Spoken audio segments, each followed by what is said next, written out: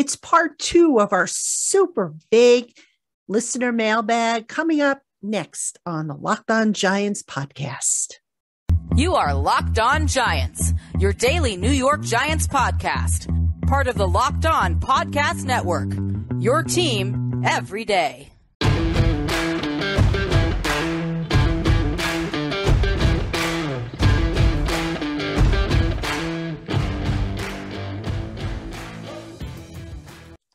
Hello, New York Giant fans, and welcome to the Locked On Giants podcast, part of the Locked On Podcast family, your team every day. My name is Patricia Traina. Happy to have you with us. Thank you for making us your first listen of the day or your first watch of the day. Today's episode of the Locked On Giants podcast is brought to you by LinkedIn Jobs. LinkedIn Jobs helps you find candidates you want to talk to faster than ever before. Post your job for free today at linkedin.com/LockedOnNFL. All right, Giant fans, as promised, this is part 2 of our super huge, and I do mean huge, Giants mailbag. Yesterday, we were able to get about half of the questions that I received onto the program. Today, we're going to do the rest. So if you didn't catch your question yesterday, chances are it's going to be on today's program. And just as a reminder, certain questions were duplicated. So, for example, I got a lot of questions about Kadarius Toney and why he didn't play as much. So I consolidated those to avoid having duplication. Otherwise, we've got a great lineup of questions. We've got about 12 on today's show. Let's get right to it. We're going to kick it off with Greg Reeves, who wants to know if Quincy Roche plays well, is there a chance that Ellerson Smith gets cut or gets out in long-term IR? Greg, thank you for the question. My guess is no. I don't think the Giants are going to cut Ellerson Smith. I know injuries have been an issue with this young man, but you know what? They really like what he brings to the table. And, remember, this coaching staff is on a fresh start basis. In other words, whatever happened last year doesn't really matter. So as far as they're concerned, this is really the first time they're without Ellerson Smith, which they are. So, Quincy Roche, I think the reason why he was the odd man out in the outside linebacker room was more or less because maybe he wasn't as athletic as, say, an O'Shane Ximenez or an Ellerson Smith. So I don't see Smith getting tossed aside if Roche continues to play well. And then here's the other thing. You got to remember, Roche is on the practice squad. So they've already used one of 2 allotted elevations for him. If they use the second one, then he becomes subject to waivers. And I know nobody picked him up off of waivers the first time around, but there's been some injuries that have happened around the league. And who's to say that somebody won't poach Roche if he's exposed to waivers or even poach him from the practice squad? So, yeah, I don't see that happening. But thanks for the question. Appreciate it. All right, let's go to the Big Blue. I think this is the Big Blue offense. Is Richie James for real? He looked to be open all day. Is this guy a sleeper on offense or what? Great question. Richie James is actually a pretty good receiver. Now, is he the type of receiver that's probably going to scare defensive coordinators? Probably not. But Richie James has a knack for getting open, as you pointed out. The scheme certainly helps. He's quick. He's shifty. And the guy has pretty good hands. Plus, he's a good special teams guy. So, there's a lot to like about Richie James, but is he like a number 1 or a number 2 receiver or even a number 3? I wouldn't go that far. I would say he's a solid depth piece who could do a lot of things and do a lot of things well. But, if you're talking about like upper echelon receivers, not quite there yet. But remember, Richie James is coming off of a injury year, the prior year with the 49ers. So he's still kind of getting his feet back underneath him. We'll see how he does the rest of the year, but certainly he can contribute to this offense, but probably not scare opposing defensive coordinators, like I said. So, all right, thanks for the question. The next question we have is from GPO Giants 1999. Do you think the conservative passing game shows that, one, the coaches don't trust Jones, two, they don't trust the O-line, three, it's too early to tell, or four, something else? Ooh, I like it. A multiple choice question. I don't think it's a result of not trusting Jones. I'll say that much. What I will say is basically, and I've said this going back to the start of the season, the Giants passing game is a little bit behind the running game at this point. And I said way back when, and I'll say it again here, the running game is probably going to have to carry the passing game for a little bit until the O-line gels, until Daniel and his receivers settle in, and just everybody becomes comfortable with one another. So I think it's a combination of things. It also could be based on the opponent. Now, granted, I was a little surprised that the Giants against the Titans didn't really exploit the cornerbacks all that much. I thought there might be a few more, deep balls thrown at the cornerbacks. I think there was only one deep pass thrown the entire game. Will that change moving forward? I would expect it to. But the passing game, I think, is still coming together. And if it comes together as they expect it to, it's going to be beautiful to watch. I think you'll like it a lot. All right. Next question comes from AJ. Why haven't they fixed the issue of calling a screenplay than not having anyone blocking for the receiver? Okay, AJ, pretty much what I said in the last response. The passing game, all elements of it, still coming together. In this case with the screen game, you need the offensive linemen to pull and get to their blocks and all that stuff.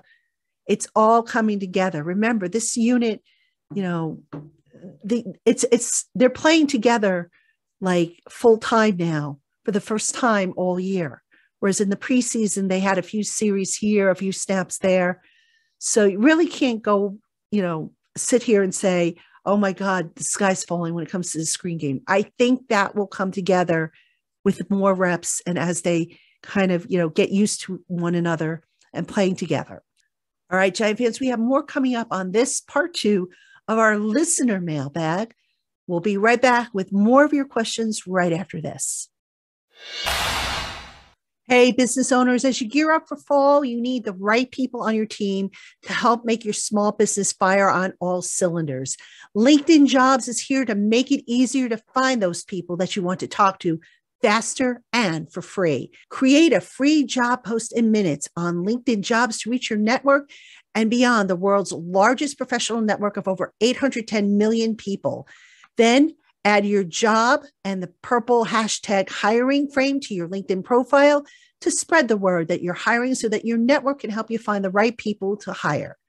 Simple tools like screening questions make it easy to focus on candidates with just the right skills and experience so that you can quickly prioritize who you'd like to interview and who you'd like to hire. It's why small businesses rate LinkedIn Jobs #1 in delivering quality hires versus leading competitors. Post your job for free today on LinkedIn Jobs. Go to linkedin.com/LockedOnNFL. That's linkedin.com/LockedOnNFL to post your job for free. Terms and conditions apply. All right, Giant fans, welcome back to the Locked On Giants podcast. I'm Patricia Traina, your host. We are doing part 2 of our big mailbag. So I'm getting to the remaining questions that were sent to me. And again, if you missed part 1, that dropped yesterday. So do check it out. And also on the Locked On Giants podcast today, we're scheduled to meet with Brandon Olson, who you might know as the host of Locked On Gators. Brandon is also a Giants fan, actually contributes for Giants Country, which is the site where I do all my written work. So Brandon's going to join me. We're going to talk Giants. That should be fun. That show is going to be out, if it's not out already, today. Then on Thursday, Julian Council, host of Locked On Panthers, joins me as we bring you the crossover show. Everything you need to know about the Giants home opener this weekend against the Carolina Panthers. And on Friday, working to set up a live show with the entertainer. So another, hopefully, episode of Traina and Tana for Friday. But now let's get back to your questions here on this part 2 of Twitter Tuesday. All right. Up next, we hear from Sergeant K. Gerard, who asks, likelihood of Thibodeau and Ojulari playing against Carolina. As I record this, it's on a Tuesday, so I haven't been to practice yet for the week, haven't seen an injury report. But that being said, my guess is we will see one of them on Sunday, at least one of them. I don't know for sure that we'll see both of them, but I think one of them is a possibility. Which one, you're probably wondering? My guess is it's going to be Thibodeau. I think he's going to be ready to go. Ojulari, I'm not so sure if he's going to be ready to rock and roll. But again, I'm kind of hedging my bets here because it is Tuesday, and I don't really like to predict injury, who's in, who's out due to injury until I see practice, until I get the injury report. But that would be my guess as of this particular juncture. So don't hold me to it if I'm wrong, but I'm just going off of what I know to be true as this recording. All right, Panic City. Please rank the top 5 or so quarterback prospects as of now for the upcoming NFL draft. All right, thanks for the question. Just a little heads up. I don't look at the NFL draft prospects until after the season's done. So I know some of the quarterbacks in this draft or who will be in this draft. I don't want to get into rankings right now because in all honesty, I don't really follow college football as closely as I probably should to make a ranking, or an intelligent guess at a ranking. So I'm going to defer on this particular question. But if you'd like to ask me in January or whenever the season ends for the Giants, and I start doing my homework on all these guys, I'll be happy at that point to give you a ranking. Plus, it'll be a little bit more current because these guys will have gone through an entire season and we'll know, whose stock is up and whose stock is down. All right. Thanks for that question, though. We have, let's see, Big Blues B 14. Yeah, Big Blues B 14 wants to know. I live in Maryland, so I only get 4 to 5 Giant games televised. 2 are against Washington football team. The others are Thursday, Sunday night, or Monday. I have no desire to get DirecTV. Why won't the NFL allow some internet company to charge for each game or team? Can I refer you to one of 2 services where you can get these games? You can try NFL Plus, which I think broadcasts the game the next day, or if you got to see it while it's in real time, check out Fubo TV. I actually have a subscription to Fubo TV, which allows me to watch games out of my local market. So if I want to see, if I want to tape, for example, last week I wanted to tape the Carolina game. I was able to do that while, also watching the Giant game, and I had it available to me, just as soon as the game was over. So Fubo TV or NFL Plus would be my recommendation to get, the games that you want to see. All right, Giant fans, we have a couple more on this particular part 2 of the Twitter mailbag. Again, I got a lot of questions, a lot of duplicates, so I tried to consolidate some of them. But we have about 4 more questions to get to. We'll do those right after this. Hey, Giant fans, BetOnline is the only place that offers the best information on the latest odds, contests, and player props for all your sports betting needs. No matter what sport you're into, BetOnline has you covered. Plus, they offer everything you need to know for live betting and your favorite Vegas casino games. Head on over to BetOnline today to learn more about the trends and the action. BetOnline, where the game starts. All right, Giant fans, welcome back to the LockedOn Giants podcast. I'm Patricia Traina. We're wrapping up this week's big edition of Twitter Tuesday. Yep, on a Wednesday. Why not? We can break the rules. It's my show, right? I can break the rules sometimes if I want to. And this is one of those times. So we're getting to all your questions that you sent in. And now we're turning to the questions that I received via email. So let me go to those. And by the way, if you want to send in a question to the mailbag, the information is in the show notes. You can tweet them to me at Patricia_Traina. You can email them to me at LockedOnGiantsPodcast@gmail.com. All the information's in the show notes, like I said. So feel free to send in your questions and we'll get them on the show, because that's why I do this, for you guys. So thank you for listening. All right, let's get to these last few questions. Scott wants to know, if I remember correctly, the contract for vets are fully guaranteed if you sign them before week 1. After week 1, they are not guaranteed. So that's when there might be lots of veteran free agents get inked to the deal. Is that still the case? If so, who might we expect the Giants to sign? Scott, to my knowledge, that is still the case. Regarding who might we expect the Giants to sign, the team doesn't have a whole lot of cap space, Scott. So I don't know if they're going to go crazy with signing guys. The Giants, I think they have about, I want to say $5 million or so in cap space. So I would go crazy with the, signing guys just for the sake of signing guys. Now, if somebody's injured or somebody just flat out is awful, then I could see them making a move. But I don't think Joe Shane's going to continue to flip the roster around as much as he would if he had a little better salary cap situation to work with. So thanks for the question. All right. This next question, gosh, I cut off who it was sent by. I apologize to whoever this was who sent this question in, but let me read it. It says, I saw Sunday's Jets game at MetLife. Ravens cornerback Fuller tore his ACL and OT James injured his Achilles.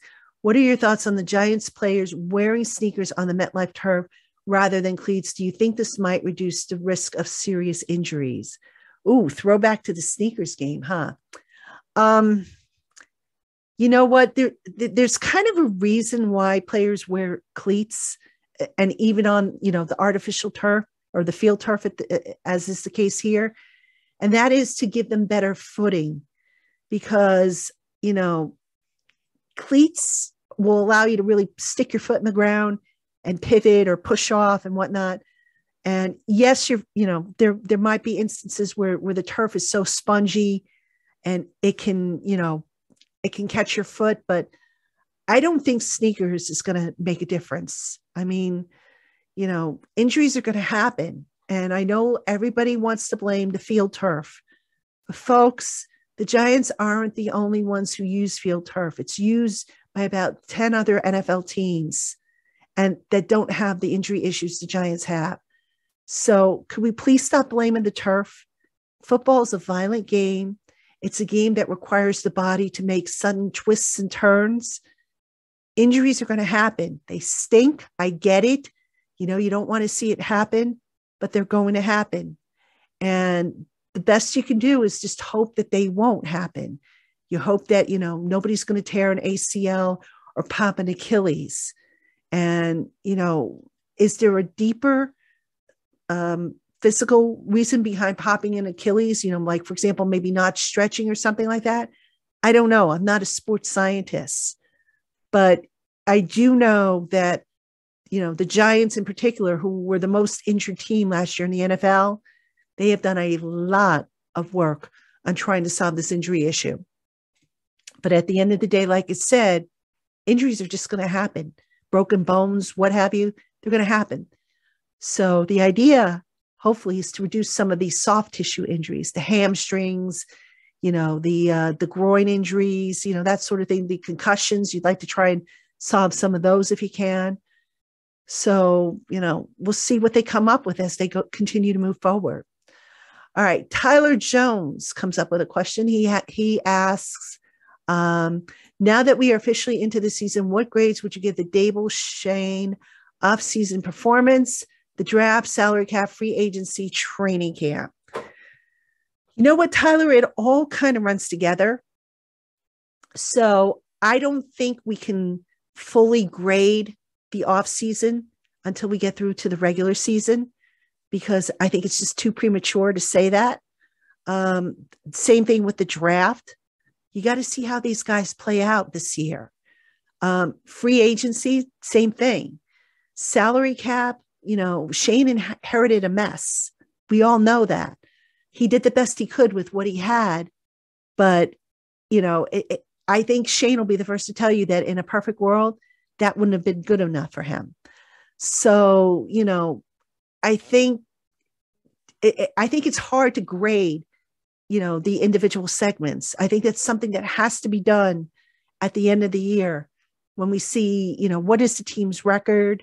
How have they looked? Who's developed? Who's regressed? Who might be part of the picture moving forward, and so on and so forth. So that'll be an interesting exercise, though, Tyler, and I'll be happy to do that at the end of the year. But right now, I just think it would be incomplete to do that at this point. All right, I think we have one more question. Yep, we do. And this is from Stephen S., who actually this was in response to the Giants Country mailbag, but I'm going to include it because it has to do with injuries.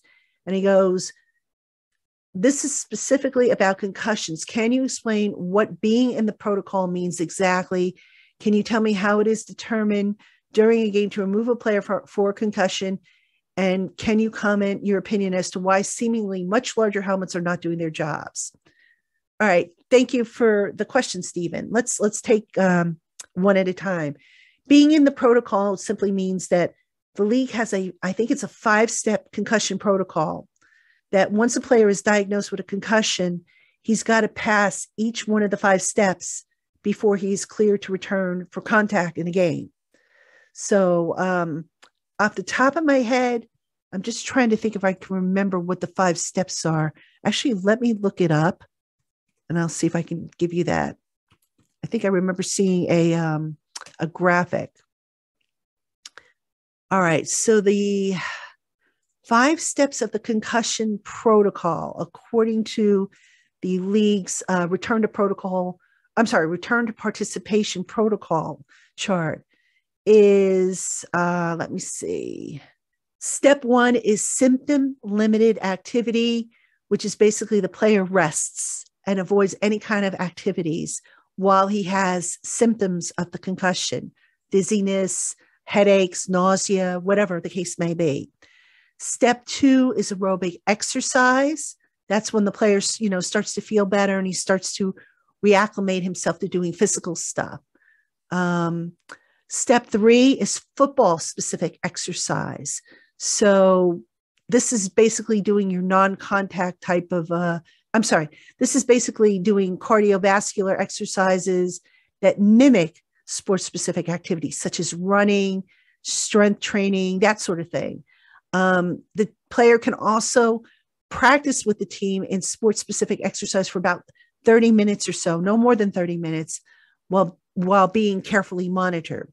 Step 4 of the protocol is club-based non-contact training drills. So that's the non-contact practice part where the guys are in a red jersey. And then step 5 is full football activity and clearance. So basically they have to pass some neurological tests. It is done by an independent neurological consultant assigned to the club. And they have to agree that the player is in no further danger of, from the previous concussion of anything else happening. So that's the 5-step protocol, Stephen, that you often hear reporters and teams mention. All right. How is it determined during a game to remove a player? Simply put, if a player gets his bell rung and he gets up slowly, or he's walking like he's, drunk or tipsy, that's usually a good sign that something's up.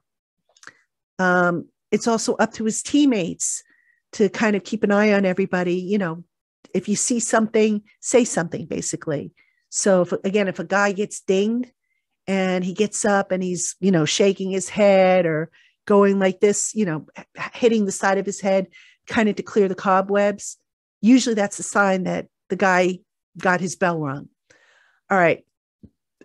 Now, your other question was why the much larger helmets are not doing their jobs. You know what, Stephen, I honestly think you could wrap a person's head up in layers of bubble wrap and it still wouldn't do the job. You know, the body is not meant for the type of impact that is common in the NFL. So larger helmets, smaller helmets, it doesn't really matter. If you get your head smashed against the ground, you're going to feel it. And it doesn't matter what kind of helmet, doesn't matter what kind of protection you have, doesn't matter what kind of padding you have, you're going to probably get your bell rung. It's just the way it is. Our heads were not meant to be hit in any way, shape, or form. So while the helmets obviously provide a layer of protection, nothing is foolproof, unfortunately. So that would be my guess. And again, I'm not a sports scientist. I don't know, the finer points of physiology or anything like that, but that would be my guess to respond to your question. So thank you. That was a different question, an interesting question. Hope I gave you something to chew over. All right, Giant fans, that is going to do it for this part 2 of the Twitter mailbag. Hope you enjoyed it. I know I did. Thank you for sending in your questions. And for those of you who didn't get your name called today, check out yesterday's show. Maybe I answered your question yesterday. And if you still don't hear your name, chances are you might have asked a question that was already covered, because I did get a lot of similar questions about, the game plan, about Kadarius Toney and whatnot. And I just didn't want to repeat the questions over and over again. Wanted to get right to the heart of things. So, but I appreciate you writing in and hope you will continue to tune in to the LockedOn Giants podcast. Lots more still to come. So until next time, everybody, thank you for tuning in. We'll catch you tomorrow.